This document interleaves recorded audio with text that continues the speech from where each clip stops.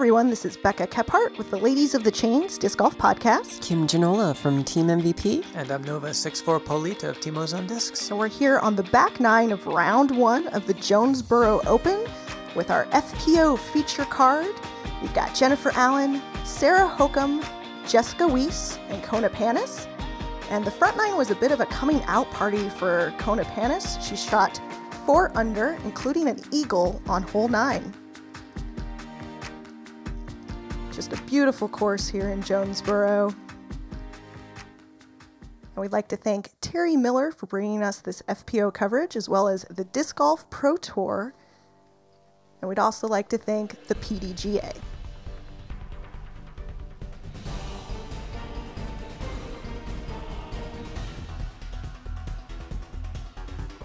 And the Jonesboro Open is the third stop of the Disc Golf Pro Tour.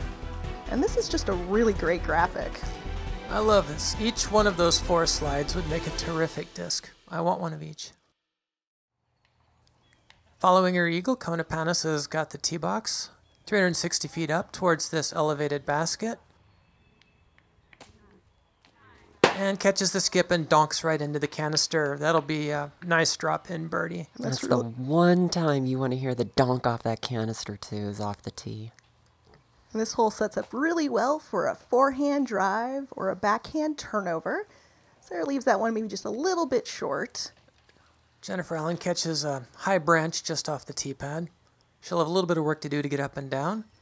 Jessica Weese takes it a little farther out to the left and finds the last branch.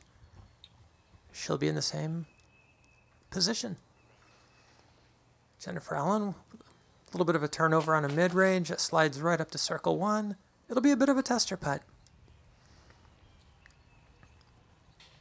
Jessica Weese, also the mid-range, similar position. All 3 of those discs right there in a row, and Kona still hasn't had her second shot yet. It's just a fantastic drive from the tee. I'm sure she doesn't mind waiting. That is a loud noise. Sarah Hokom for her birdie. And that high putt works really well on the elevated basket, drops in from above quite nicely.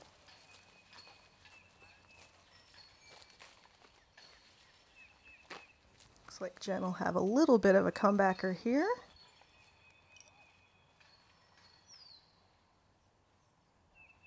Takes her time lining it up and smashes chains.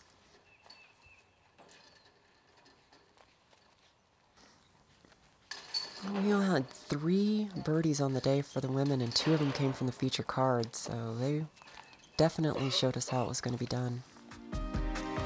And we're moving on to hole 11. Kona moves to 5 under on the round. Got 560-foot par 4, a skinny fairway that then really opens up. On this one, the drive really needs to get to the center of the fairway to get a good look at the green.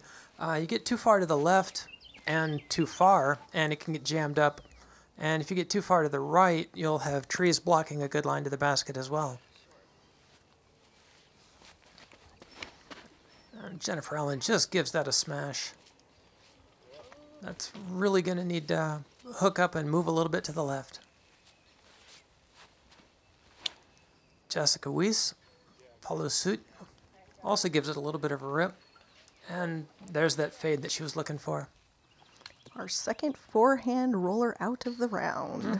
Yeah, you can see how Sarah Hokom got pushed up against those trees on the left-hand side. That forehand roller was really her only option to get out.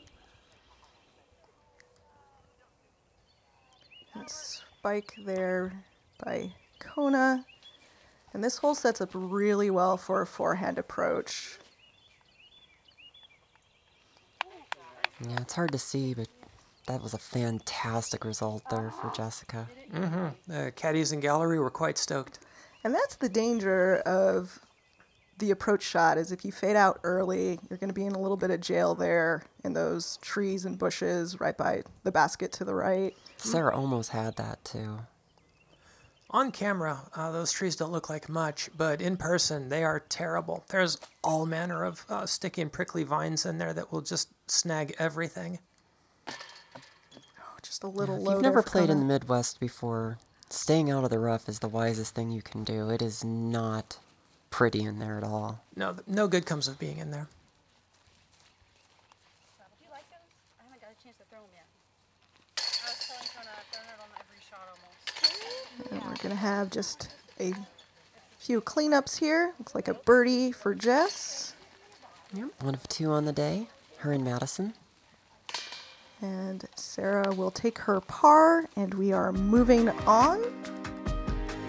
Kona maintains her lead at 4 under. And we're on to hole 12, par 4, 535 feet.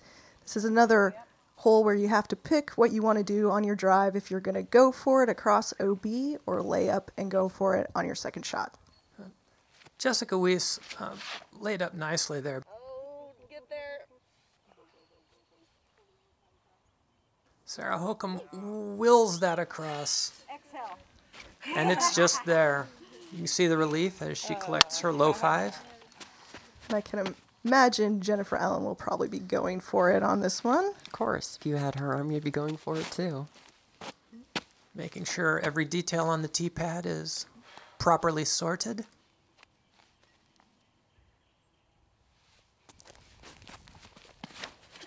That disc is Crushed. moving in a hurry. That's just a beautiful flight pattern right there. Getting full flight out of that disc. Great drive. And we'll see if Kona goes for it here as well. Looks like She lined does up- throw far. I think she's lining up that destroyer again. Very similar looking line. Perhaps not quite as far, but also a fantastic result. So Jessica's going to be the only one going over the OB on her second shot, it looks like here. Sarah Hokom weaving her way up from that first lie, which was pretty close to the far side of the OB.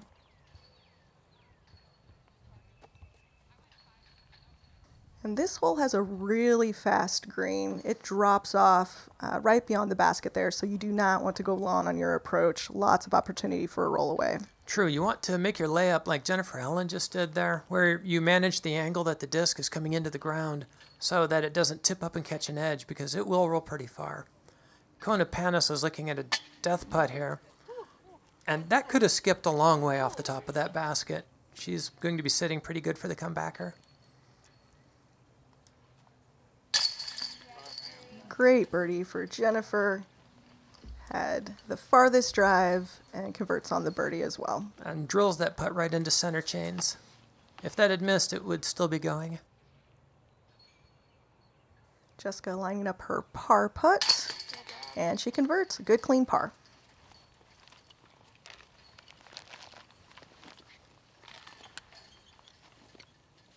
I believe this is Hokom's birdie putt.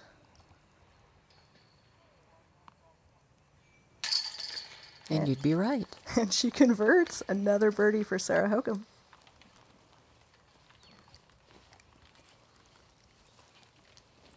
And Kona Panis is not stoked to be putting for par here.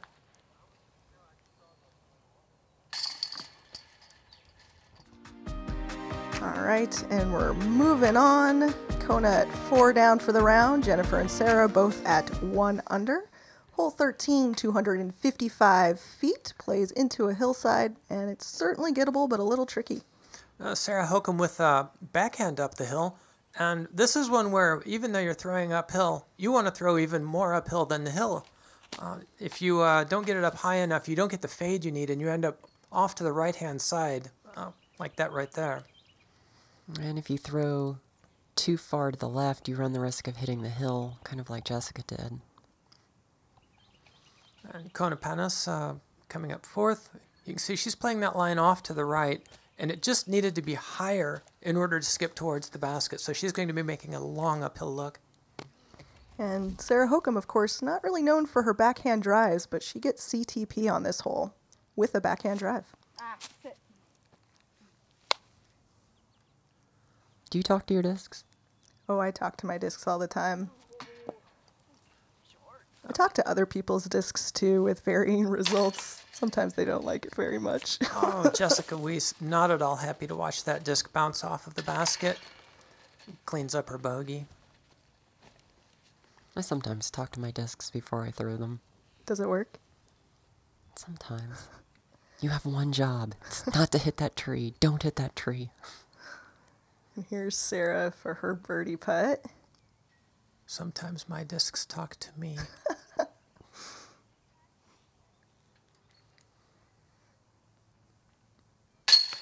And another birdie for Sarah.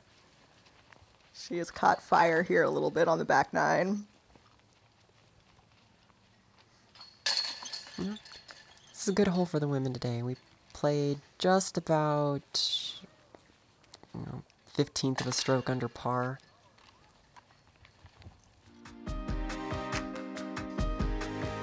We're moving on to hole 14, 520-foot par 4 downhill. A very tricky green, but potentially gettable.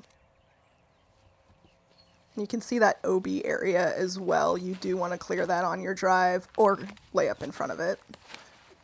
And despite being a downhill shot, that window is a lot harder to hit than it looks like. And with the added penalty of OB water sitting right there in front of you, it can add up to a lot of mental pressure.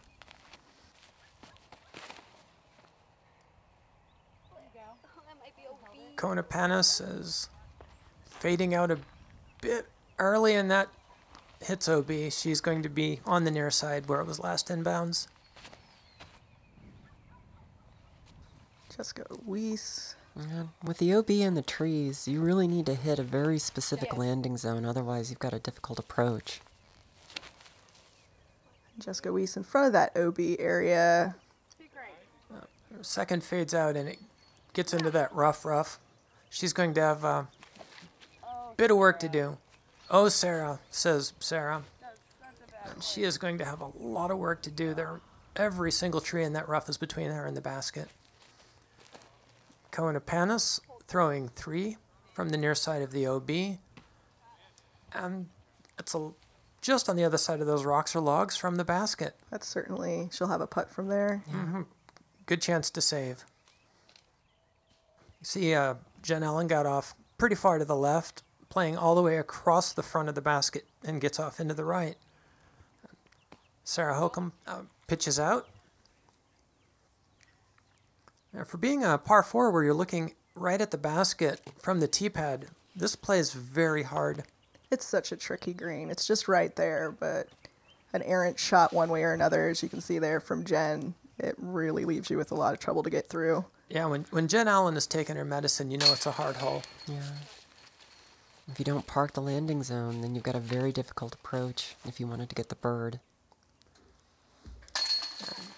Kona Panis gets a terrific par save. She try going to the basket from the other side. Okay, that'll work.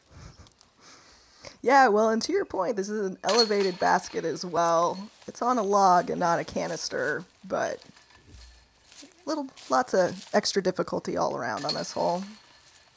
Well, it definitely changes the angle and the perception of what you got to do. Mm-hmm. I mean, most of us don't practice on that.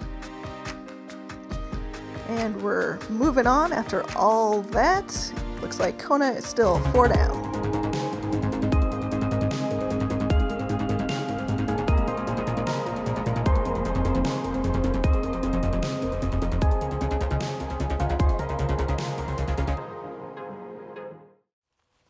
And we're back on hole 15, 270 feet, very gettable. This is pretty much a must bird.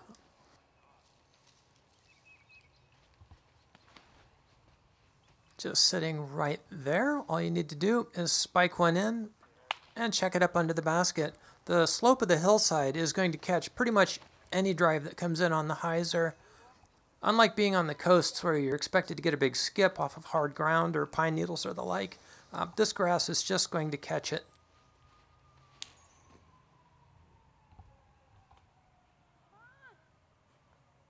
Jessica Weese doesn't get that hyzer up high enough, and so it doesn't fade over towards the basket.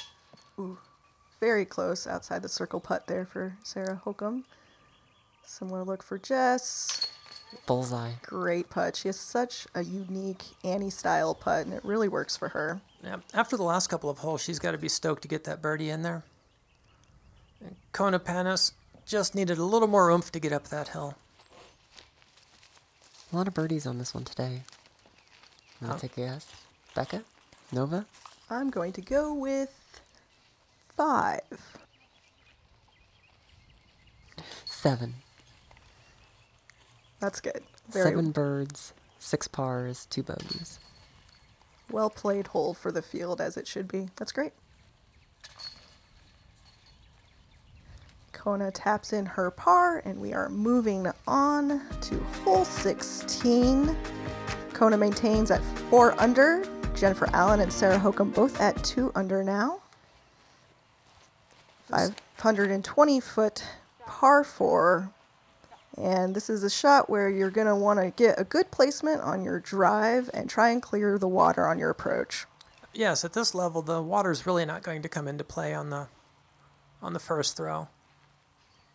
Let's really start a stretch of 3 fairly difficult holes that definitely played over par.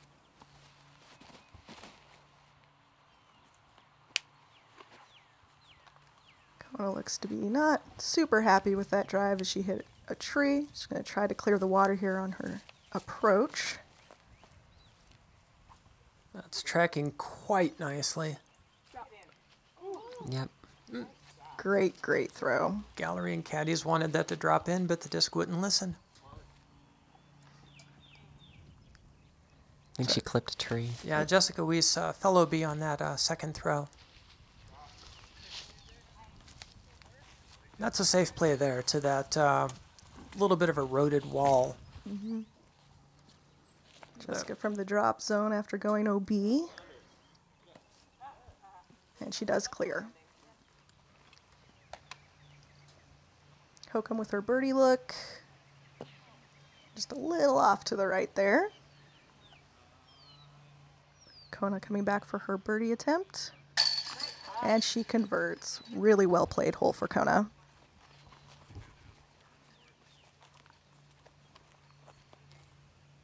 She ran that one down. Oh, Tough spit out for Jess. that is rough. After that third throw, missing that putt and getting the double bogey is not at all fun. Number 5. Double bogeys or higher today. You know, one errant approach shot and everything just kind of snowballs. Certainly, that's a big area of water to convert, but our feature card played it pretty well here. 2 birdies, a par, and a double bogey, and we're moving on to hole 17, par 4, 530 feet. Finishes hard right, but also a lot of trouble to the right of the basket on this one. Hurry. Get right. Woo!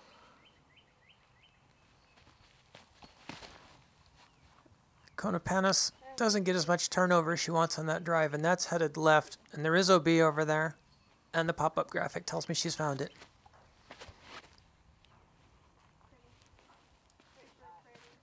This hole plays well for a forehand drive. Hopefully Sarah will have a good look from where she landed. And Jessica utilizing that forehand as well. That looks good. Yeah, I'd said that the last 3 holes played over par, but this one's the exception. I'd be surprised how much under par they play this one. About a full quarter stroke. Well, Kona Panis playing from her relief at the edge of the OB. And that slides right up to the basket. That's an excellent recovery.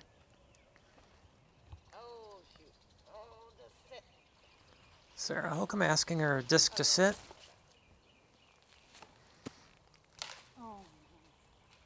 Jessica Weese not excited to catch that branch on the right-hand side. It's going to leave a little bit of work left to do. There's too well guarded to putt from there. Yeah, it's challenging when you have skeletal woods like that. Some of the branches just blend into the background and you can't see them until the disc strikes.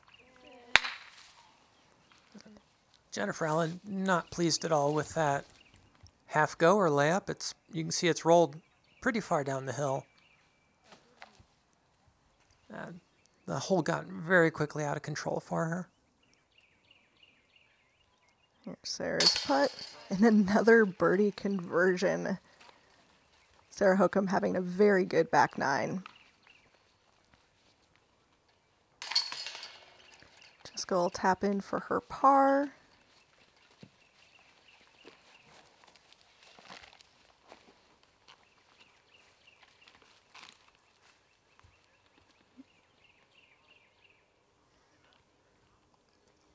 And Kona cleaning up her par as well. That's 4 birdies on the back nine for Sarah Hokom at this point.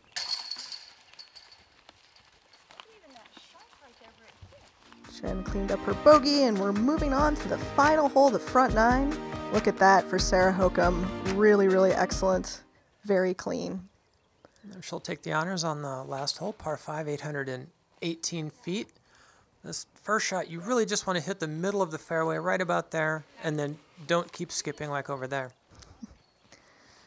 Yeah, this is a tricky one for sure. There's a lot of ways it can go wrong right off the tee. You can see where the preceding card is walking. You want to set yourself up to pretty much throw over their heads. And unfortunately, there is that OB to the left-hand side that Kona has found. Jessica Weese gets a bit of a turnover. That's headed to the right-hand side. It can be very difficult to play up the hill from over there. Frustrating. Jennifer Allen gets a very big rip. Turns over and disappears behind the early trees. We'll have to see where that ended up. Skip, she says, and it does up to the 250-foot marker. Jen Allen's got a tricky play through this grove of trees to get a good look at the green, and it sits just at the left-hand edge of them. Kona Panis taking a little bit of relief from the OB fence. Not sure what happened there. Yeah, it looked like her footing got a little weird. There could be debris near the edge of the course at a fence like that. Sure. I'm a chicken. You. I think Sarah wanted to put a little more on that than she did. I feel you, Sarah. We've been there. That is a Number good of times double I tap. say chicken to myself is not something I want to recall, but it's usually on a putt, so. I usually precede it with a profanity. Jen Allen fighting her way out from the left-hand edge of that grove of trees. She's left herself with a little bit of work to do, but she's at the green. Yeah, still a good throw from where she was at. She had a lot between her and the basket. And a lot of distance uphill. Sarah Hokom not stoked with the result there. Ooh, that forehand turned on Kona more, I think, than she wanted to. We'll have to see what look she has from up there. Yeah, it looked like she was really hoping for a bit more flex. The angle of release really was going to pull it to the left. It was very vertical. It was a challenging position, though, especially from the stance she had to take. And you can see from Kona's body language, it's tough to end around this way when she had just a really, really great round all around up until this hole. Yeah, nobody likes airballing in front of a gallery. But Sarah Hokom converts her birdie. Yeah, despite saying chicken 2 shots earlier, and Yep. finished very strong. Yeah, 5 down on the back nine. Really great for Sarah Hokom. And did it almost with no effort and no showmanship. Yep, just clean, smart golf. That's what Sarah does. 5 very sneaky birdies. Just lining up this putt. Let's see if she can convert.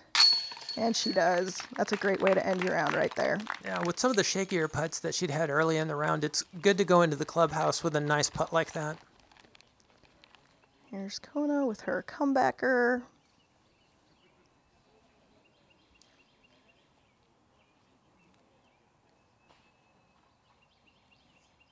And she puts it in the basket to end the round for her.